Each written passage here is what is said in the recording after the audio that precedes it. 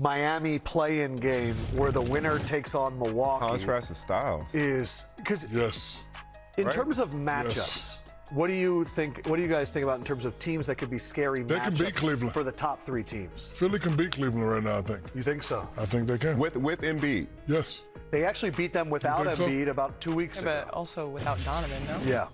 Donovan Mitchell's got to get healthy too. Listen, the playoffs, the play-in just to get into the playoffs, and then that first round is going to be spicy, Jamal. Miami's the one I probably wouldn't want to see. Like, it's going to be tough to put them out. To beat them 4 times in 7-game series, the way they're coached, the way the game slows down, the way playoff Jimmy arrives, Miami's going to be tough to beat. Obviously, the Knicks, I think, if healthy, have a chance. They have a fighter's chance, not to necessarily win it, but they can make a run. You gonna count out Indiana? I'm not counting them Because out, but to that's a me, tough matchup for Miami. Indiana in the first round against Milwaukee, and Miami The in the game's first gonna round slow against down. Boston. Ooh. Wow. So Indy has played Milwaukee 5 times this year, and they're 4-1.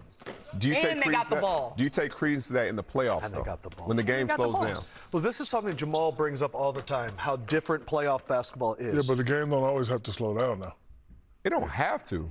It only slows down if you're shooting at an adequate percentage. Like, if they're missing shots and Indiana get that thing off the board, it's still going to be like that. Like, if they're making shots, calling their plays, like running their plays proficiently, then it might slow down. But they're going to have to hit some shots. Definitely going to have to hit some shots because the game ain't slowing down for Indiana.